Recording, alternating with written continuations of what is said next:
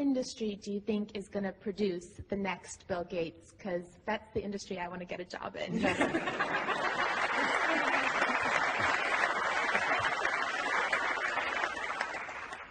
Industries do have different paces of innovation, and so the IT industry, driven by the magic of software, the magic of the optic fiber, magic of the chip, which doubles in power every couple of years, it's been the industry that has not only been the most exciting, it's also changed the rules for many other industries. You know, the idea of information being available, what the online world is like, that's incredible.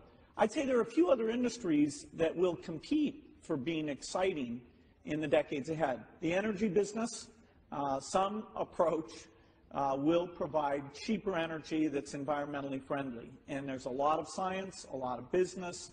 That's a global thing. There's some great careers there.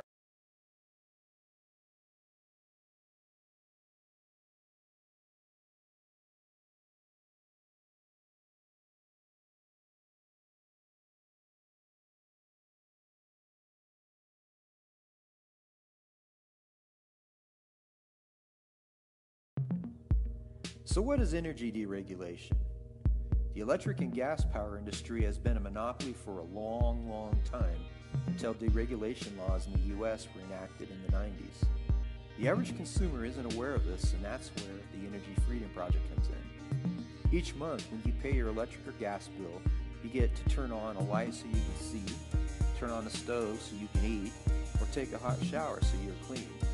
At work or at home, we all have these basic needs that require energy, so long as we pay the price our local utility tells us. Up to this point, you have not had a choice. Not if you want a charged cell phone, or clean clothes, or a warm shower. So far, around 15 states have experienced energy deregulation, and that means consumers in these states have the power to choose their energy supplier and the power to save money. Because when there's a choice in a deregulated free market, everybody wins. Let's explain the concept more by going back in time and looking at deregulation in American history and how it has benefited the public. In the 70s, the airline industry held a monopoly on passenger fares, schedules, and routes. The U.S. government deregulated the airline industry, and passenger fares eased and schedules and routes were expanded. A win for consumers.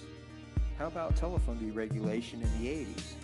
Government enacted legislation and made it so you could choose your long-distance provider and local service carrier. Choice in phone service providers drove down costs, a win for consumers. With energy deregulation, choice in electric and gas providers has also driven down the cost of what people are paying for their power.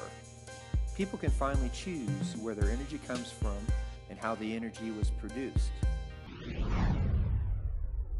And PECO customers can now start to do their homework to save money come January. And joining us now to sort it all out is PUC Commissioner Robert Powelson. Thanks for joining us. We appreciate it. Dawn, pleasure to be with you this evening. PECO has announced its price to compare. What exactly does that mean for consumers who are shopping for electricity? Because it's kind of confusing, I think, to people. It is. And what it basically means is on January 1, if you're a PECO customer and you do not pick an alternative generation supplier, the default generation rate will be 9.92 cents. PECO does not care. PECO does not care. PECO does not care where you pick your generation supplier. It's simply a pass-through on the bill right now, or excuse me, on January 1.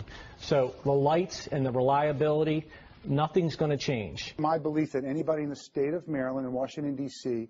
who's not with a third-party provider is throwing away money. And when you're using thousands of kilowatt hours, it does add up. 1.4 times 1,200, that's roughly $17 for that particular month. Your utility company will continue to service your lines, read your meter, and bill you. You'll still get their charges for distribution and taxes.